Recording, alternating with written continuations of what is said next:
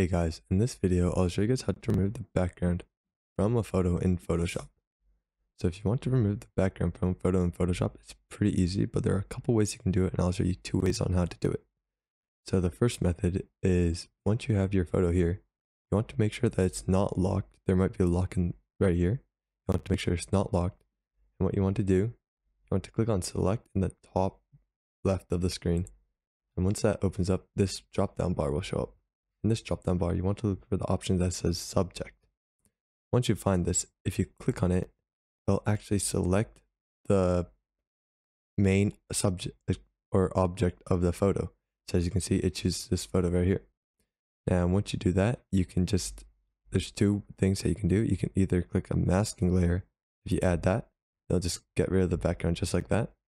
That's one way that you can do it. And then to refine it too, if you have remaining parts of the background, if you go to select and then you click select and mask, you can actually remove and add back parts of the background. So if I click add, I can add back parts of the background. Remove, I can just remove parts, as you can see here. But that's how you can refine your photo if you want to. And the second method that you can do to actually remove the background from your photo is, let's say you're here, and also you want to make sure that you rasterize your photo if it's a smart object. So if it is a smart object, you'd want to go over to rasterize and then click smart object, and then it would be ready. But if you want to remove the background here, another thing you can do, if you look for the properties bar, and if you can't find it, you can go to window and then turn on properties. If you have the properties bar right here, you can actually look for the options that says quick actions.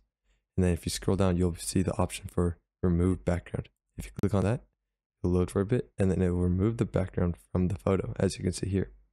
And then you can go through it and clean it up with, like I said before, with the select mask.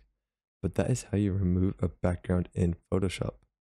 So I hope this video is helpful. If it was, I'd really appreciate a like and subscribe. If you have any questions, you have in the comment section below, and I'll do my best to answer them, and I'll see you guys next time.